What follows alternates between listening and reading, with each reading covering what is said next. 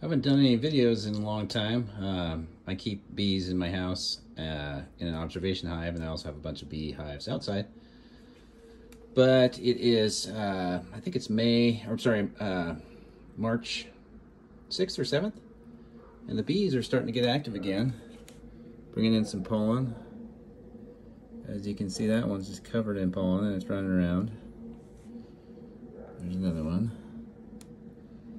But yesterday was the first day that it got above, it was about 53 degrees, and the bees really started to get active. And as you can see, they're pretty active today. It's probably about 48, 49 outside right now. And it's sunny. And so the bees are getting moving. It's interesting, I'm not sure if I can see it, but they're starting to bring in pollen and put it in those cells.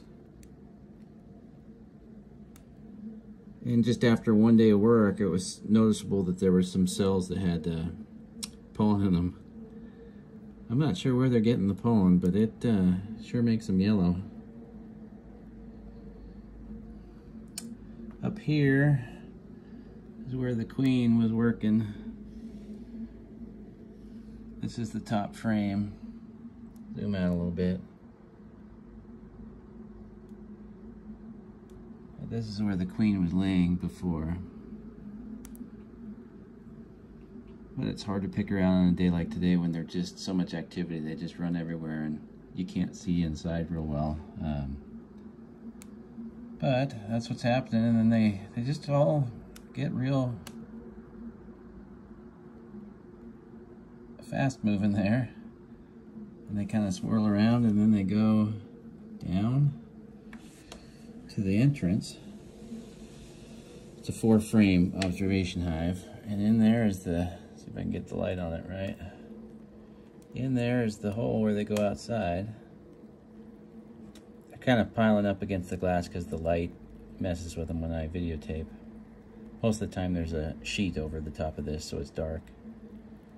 But that's where they come in and out at.